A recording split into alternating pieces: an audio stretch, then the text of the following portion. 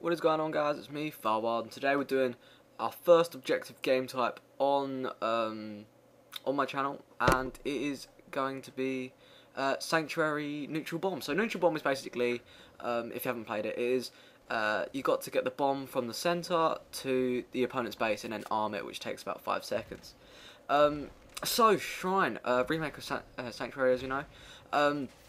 What are the power positions on Sanctuary? Well, you want to control Ring 2 and Ring 3. Ring 2 is the central ring, as you just saw, I just walked through it, and Ring 3 is the little ledge above it.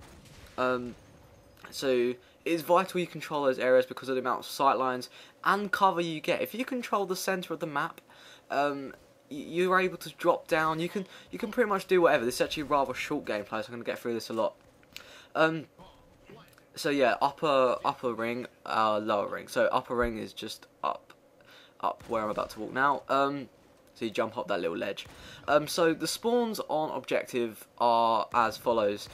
So on Sanctuary or Shrine, you spawn at rocks, which is where I just sniped those players from now. Flag, which is the flag base where you're trying to get the bomb to.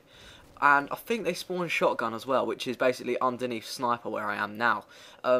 So what you want to try and do is force the spawns. You want to try and so if I am standing at snipe, which I'm quite close to now, I'm on snipe bridge. You want to force them to spawn rocks, because rocks is very open. You have a couple of cover from the rocks, but when you've got someone standing carbine, which is the opposite side to the centre of the map, if you've got someone at carbine, if you've got someone at ring 2, and if you've got or ring 3, and you've got someone at snipe, and then you can have one roaming player, perhaps the bomb carrier, for example.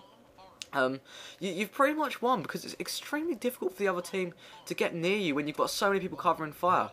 Also, as I was saying before the game starts, use that waterfall. If you shoot the bit inside, you get the waterfall. If the enemy team are dead and they're spawning well, not on their flag, obviously not, because you'll be there.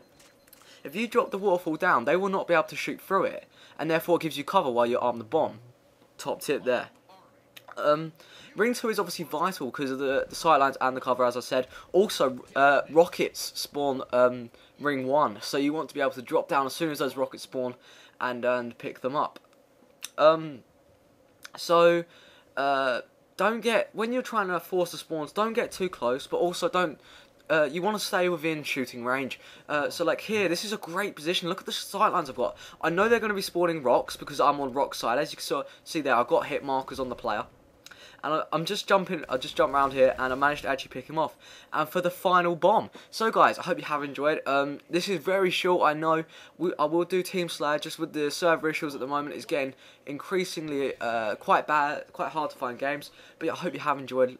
I'll be back next time, probably some lockdown blue team gameplay. So hope you have enjoyed. Please understand the situation I'm in with the lack of the servers.